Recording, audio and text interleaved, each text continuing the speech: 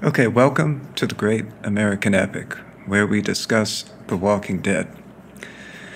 Another episode of Dead City has been released, and though my anchor in these talks is the already completed 11-season original series, there is some iconography in this most recent episode that is so perfect and compelling and helpful that I see an opportunity I do not want to miss in talking about it. To start, we have to go back to the finale of Season 8, which, to my mind, is the spiritual climax of the epic. And remember the way that Negan is finally defeated by Rick. He's slit in the throat with a piece of glass. See, the final battle has been staged in a field under stained glass paintings that hang from a tree. One vertical to represent Rick, one horizontal to represent Negan.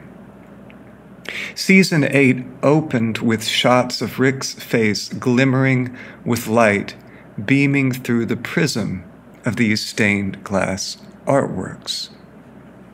The poetics of the whole thing are tremendous. Just the word we use to describe the art, quote, stained glass, is multivalent in this context. The staining of glass is literally something that harkens back to the sacred, the sun seen as a figure for metaphysical revelations, and painted glass seen as human divination of the beauty of ethereal truth. But our word stained, ironically, carries the connotation of sin, which both the hero and the antagonist, Rick and Negan, at this point are marked by. That is why it's so moving for Rick to experience the relief of having shown mercy to Negan. Why it's both such an epiphany and such a catharsis for him. But this is a theme that would take much more time to spell out.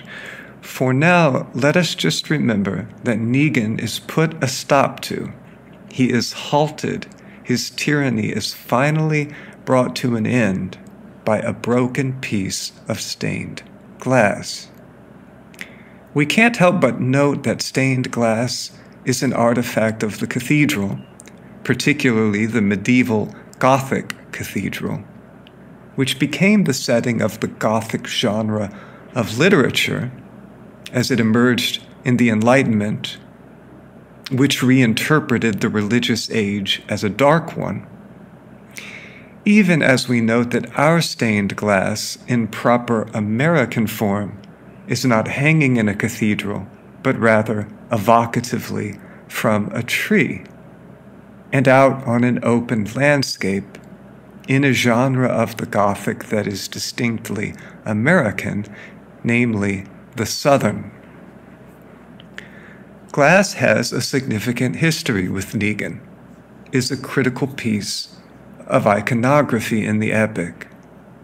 So when I saw here in this most recent episode of Dead City that Negan's way of intimidating the prodigious enemy threatening him, Maggie, and their group was to use in dramatic, literally in-your-face form, glass, I was struck by the poetics of it. This is the kind of thing that happens all over The Walking Dead. It's one of the reasons why it deserves being called not only an epic, but also an epic poem.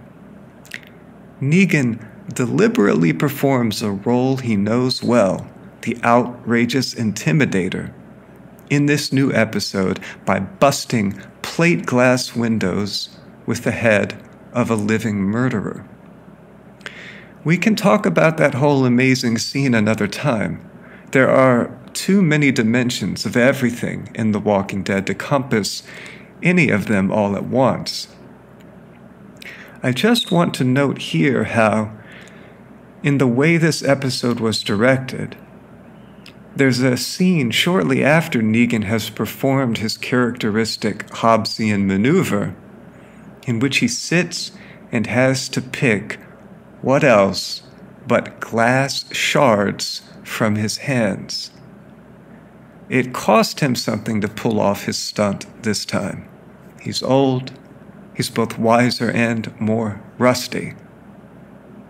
And we recall, I don't know if he recalls, but we recall how it was a shard of glass that ended his reign of terror and set him on a course towards some kind of rehabilitation thanks to Rick's epiphanic mercy, which seemed to pass through Rick as though like light passing through stained glass. It's very clear that Negan is not glad to have had to perform in his old way. He seems shrunken, paradoxically, a smaller man, despite having done the intimidating routine. It was necessary to his mind, but it was joyless too, disheartening. Why, he might ask himself, is this albatross his unique epic ability? He was wounded to have done it, physically, perhaps spiritually. It's amusing on an entertainment comedic level to see Negan behave in these outrageous ways, obviously. But we are meant ultimately to see the pathos of it as well. We are to feel sorry for Negan that this is his lot, this is his talent, and that glass, stained, is echoing in his life now, not with iridescent light from the sun, but with the blood of his own hands. I bring all this up, really, not to talk about Negan's character. That's a far too complex subject, and anyway, I have no idea how the plot in Dead City is going to play out. I do take it as a positive sign, however, that this iconography is still all intact, that the show designers would include this. It's the same hallmark poetics that are one reason why The Walking Dead is the great American epic. Here, so much is spoken through nothing more than the poetics of glass, appearing at just the right moments in a certain character's arc, to guide our interpretation, to clue us into the spiritual resonances of the show, to unify and complicate the epic.